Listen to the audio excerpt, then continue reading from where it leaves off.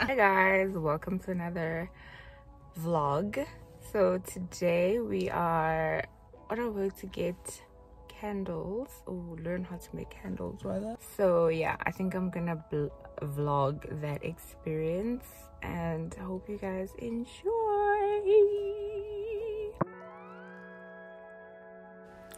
The venue for the candle making, diffuser and linen spray class was at Ramkiki in, I don't know if I'm pronouncing it right. Is it Ramkiki? Not too sure, but it's a family restaurant venue that's in Roodepoort, and it was a Saturday, very cold. I think it was a cold front that weekend. Nonetheless, the venue was really gorgeous, really pristine and tranquil, and just the perfect venue just to go learn how to make your own candles, your own reed diffusers, and your own home scents such as, you know, room and linen sprays. So I really enjoyed this class, and if you're into that type of stuff, then do tune in. I'm gonna take you through step by step on how to make these for yourself at home.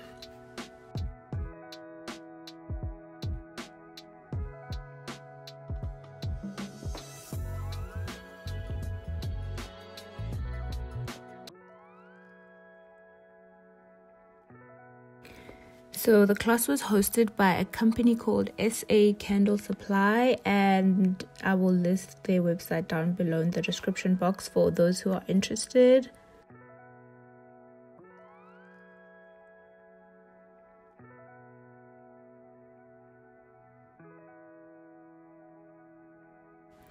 So our beginner candle making class started off with just a description of the different types of waxes that you do get.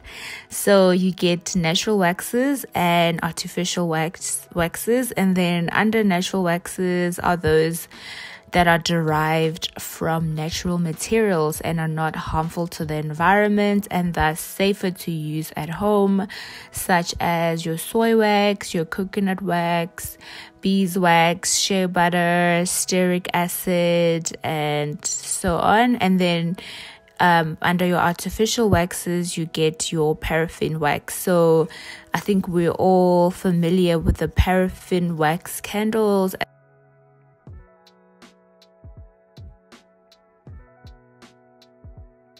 So I think making candles at home is actually quite easy because you only need to choose wax, jars, wicks, and fragrance oils, which is just 4 items, and then the rest of the tools that you need can be found at home.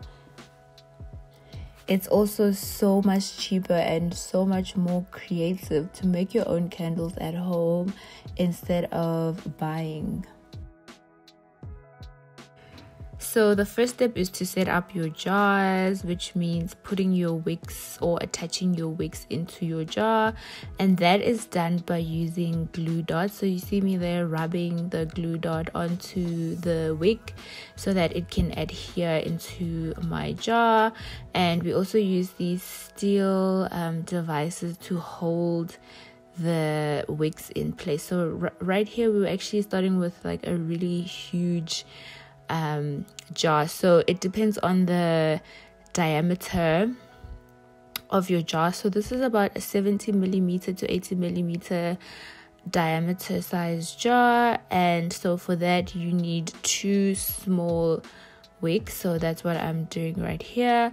And for information about the type of wick that's suitable for a specific type of jar, please visit the SA Candle Supply website. They have a whole lot of articles and blogs and a lot of information that will help you make the right decision. Also, like what type of wick to choose from. There's so many to choose from. There's Stabilo range, there's V range, there's the eco range, and all depending on your specifications and your budget and so on.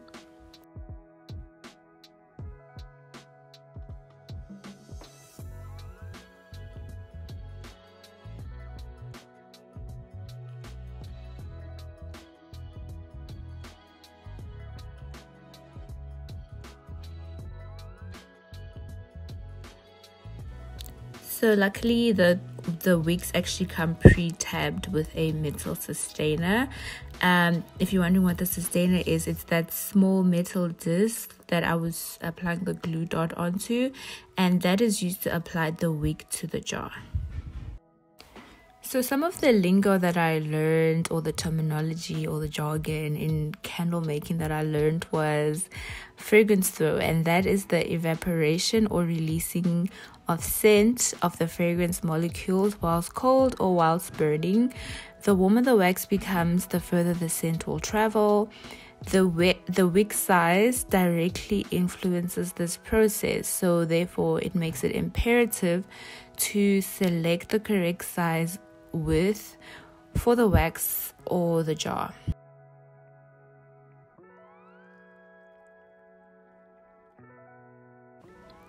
Starting off with the paraffin wax candles, you just have to stir your wax, your melted wax, until it gets to a temperature of about 60 degrees Celsius, and that is when you can start adding your fragrance oil. So remember, the fragrance percentage is 6 to 9%, so we did 6%. And how you calculate that is by taking the amount of wax you have and then applying the percentage fragrance throw that you desire, and then adding that in milliliters. So for example, if you have 1,000 milliliters of wax and multiply that by 6%, that gives you 60 milliliters. Guys, my maths for an accountant is really terrible, excuse me, but you can do the math quickly. And then once it gets to about 60 degrees Celsius, you then pour into your jar, and voila, you have your candle. So you do the first pour up to the first line, and then you can do the second pour 24 hours later, just so that you get that smooth surface. The leftover wax that you have, you can use that to make wax melts, which, if you're like me and you also don't know what wax melts are, it's those wax little cubes or blocks that you put on that diffuser or candle device that just spreads the fragrance around. So it's similar to getting the fragrance in the room without necessarily burning a candle. So I thought that was very cool.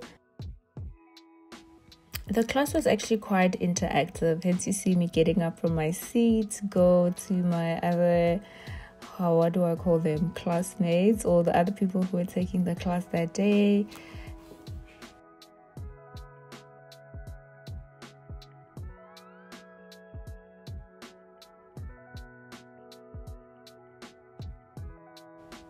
I would highly recommend this class.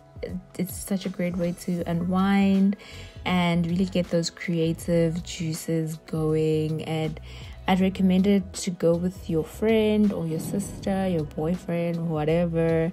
It's really such a relaxing, calming way, and also great to get a new hobby, get out there, try something new, try something different. The next batch of candles we used were soy wax candles. We used a soy wax and coconut wax blend, which is called soy cocoa, I believe. So the process is pretty much the same as with paraffin wax candles, where you melt, don't boil. You melt the wax according to its specified melting temperature, which I believe is about 90 degrees. And then you wait for it to get to about 70 degrees before you can start adding your fragrance. But all these melting points and pouring points, they're all specified differently for the type of candle. So please do check out the website for the exact temperatures. It is specified there.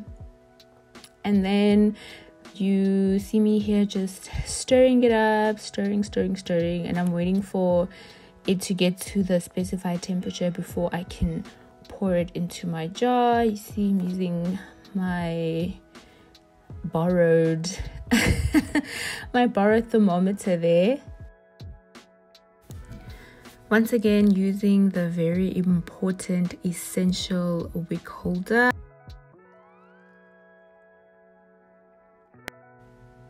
And then you pour your scented wax into your jar, and it's that easy. Very, very simple process indeed. So even here, you wouldn't fill your wax all the way up to the brim for the first pour. You would simply wait about 24 hours and then do the second pour. And that's how you ensure that you get that nice, even top. No bubbles, no holes and funny things. So I actually messed my double wick candle up here, so don't be like me. Do not remove that metal device or holder thing, because that's what's gonna help your candle wick stay in place, and that's what ultimately gives a good candle, the wick. If the wick is out of place, then your candle, you end up burning one side of the candle more than the other, which leads to obviously like wasted candle. Nobody enjoys throwing away a candle where it only burned halfway and the other half of the candle just goes to waste. So don't be like me, guys. So with the soy cocoa wax, with the remainder of the wax that was left over in my jug, we made outdoor candles. So these, because of the jars, which are these, I don't know what you call this, is it terracotta? But they make great outdoor candles. You can have them like, you know, when you're having a braai or on your outside patio. If you're having dinner on the patio, these would be actually very cute. And that is one thing that I love about candle making. It's so fun and creative. You literally do the same process over and over, just using different jars, using your imagination, your creativity, and really the options are endless. There are so many different jars available out there that you can use. There's colored ones, there's frosted ones, there's small ones, large ones, and literally the sky's the limit.